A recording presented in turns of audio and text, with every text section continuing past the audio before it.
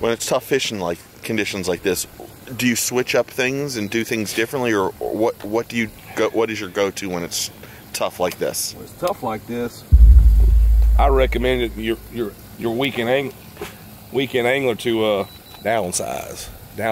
Even if a 1/4 inch can make a difference on the bite, since it's so finicky. And also too, when it's tough like this, sometimes you want to slow down. Sometimes I know it's hard for me to slow down, but it's to slow down, because normally we go 0.7, 1.0 to get a reaction bite on these fish. And a lot of times right now, with it being finicky because of the water temp being so cool this time of year, actually it's 58 degrees in this creek arm, you know, you got to slow down. You know, these fish are on the bottom.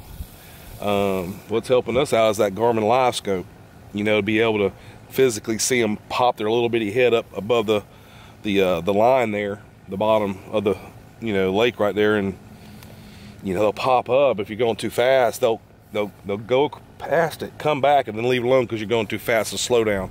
That's what I'd recommend. I like about 0.5, 0.4. My go-to speed on St. John's is like 0.7. That's a good speed for these black crappie, because most of the time they want, you know, decent movement. They want some kind of movement going on. So but slow down and downsize are the two recommendations I would do. This one here is just straight up John Deere green. Right there, Skipper's Jigs out of Deland. So when it's overcast and windy like this, you like darker jigs? Darker black and you know, chartreuse, purple chartreuse, you name it. You know, black, light blue, and chartreuse is a good little color that we always on the rubber jigs. Yeah, darker for sure. And I don't know why. It just that's the way it is. That's on almost any lake almost, but definitely here. Ain't no doubt here. Well, the thing I tell people about crappie, from their tip of their nose to their tail, their whole entire spine is a vibration mechanism to detect vibration. So the big reason why we go with longer poles is, one, we've got a big object coming at them. Two, you've got sonar going. You got your trolling motor making, you know, noise in the water. The farther away, the better off they don't feel that vibration of sonar, trolling motor. And also too, if the waves are banging up against the boat, you want those poles out as far as you can go. I mean, we got 18 footers too if we want to run with 18s, but the 16s are easier to net, because I mean, they're already out there. I mean, we 2.5 feet lost here, so technically we're at about 13.5 feet off the bow of the boat. Smallest minnows possible. Blows my mind, these big fish get to be small little minnows.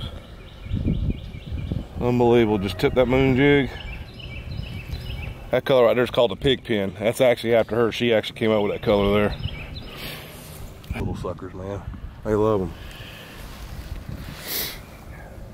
Always put some kind of scent on it, either a crappie niblet or a minnow. You know, just so it could disguise our own scent, our human scent on these rigs. So we're running double rigs, like almost Caps and Coleman type spread on them. Key to success if you're using live bait is make sure they're alive when you're fishing, and check your bait quite often.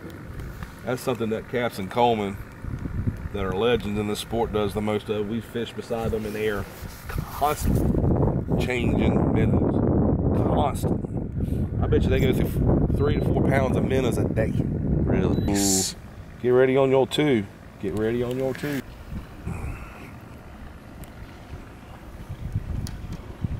Just plain old Jane Luke knot.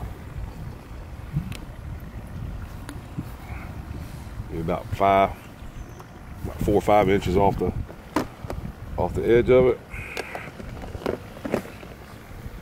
Since we're fishing so deep, I'll use a 3/4 ounce weight. We use this K9 line. I'll tell you what, that's some good stuff. Use the 6-pound fluorocarbon is what we use to push with. They got some awesome braiding. You ought to check it out just to go bass fishing with. It's good stuff. Not just saying it because we're on board with them. We just know it works. say anything with the bottom ring, just a loop knot.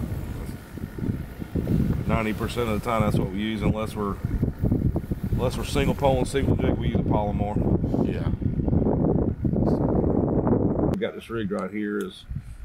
I like to run a hair jig on top. That's a 24th right there. Right now, that's the color. Anything yellow on this stained river system, stained water, yellow always works good. Yellow and white and chartreuse. So that top rig gives it like a teaser, you know, to kind of turn the head of the crappie towards the rig, and then we tag it with a moon jig on the bottom. This is called the Pig Pen by Skipper's Jigs, the one that Leanne came up with the color for that. Again, going with the darker colors because it's cloudy outside. So while it's going through the water, I like to have at least about a 4-inch leader up there, so it gives it plenty of room for that minnow to work.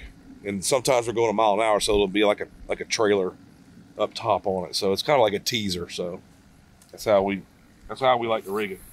Here on the St. Johns River, pre-fishing for the Crappie Masters tournament, and I'm gonna give you 3 tips that'll help the anglers catch more fish out here on the St. Johns. One, most of the time I like to go with the current as much as you can, because those fish are actually facing into the current, the river current that's going south to north, and they're waiting for that bait fish to come in. Right now, with the temperatures the way they are right now, it's about 59, 60 degrees. These anglers are actually catching these big females in the pads. We normally fish the ledges here and everything, but it's been a wacky winter already in the month of January as usual, but more so this year than ever. The bite is tough, but smaller. Another tip is a smaller jig. Anything 2 inches or less is going to work here, because you got the black crappie, smaller mouths, smaller the better. And if the bite is even tough like it is right now, I'd even go to about 1.5 inch bait. The third thing is, you know, a lot of people overlook this. Change your line out constantly, because you'll have line breaks and you're going to get disappointed. So change out your line. We're using this 16-foot pushing poles. Like to get it out far out from the boat as much as you can, because they got super sensitivity vibration. So with all the electronics that we got, dual electronics going, and y'all might have the same, the farther out the better. So we run with 16s. We got 18 footers too with HH rods and reels. And you know, the main thing is keep your equipment, you know, preventive maintenance. A lot of people just completely forget about that. Your motors, your trolling motors, all that. Take care of it. That's what's going to get you on the water. So that's 4 tips I just gave you that you'll catch some more fish out. Because without a big motor or trolling motor working, you ain't gonna get on them. So this is Eric Howard, Eric and Leanne Howard. The social media is Hurricane Howard, HH Rods and Reels, Foxy Fishing Gear, and Eric Howard and Leanne Howard. So there's 5 options there. Our gear is at hhrodsandreels.com. You know, 15% off each and every day for 4 rods and or more, and or on the reels. So bait shots in Florida we're in Bridge Masters, Lake Wells. We're in Fast Breakdown, Okeechobee. And go check those 2 locations out here in Florida. And expecting to have more throughout the state of Florida here real soon.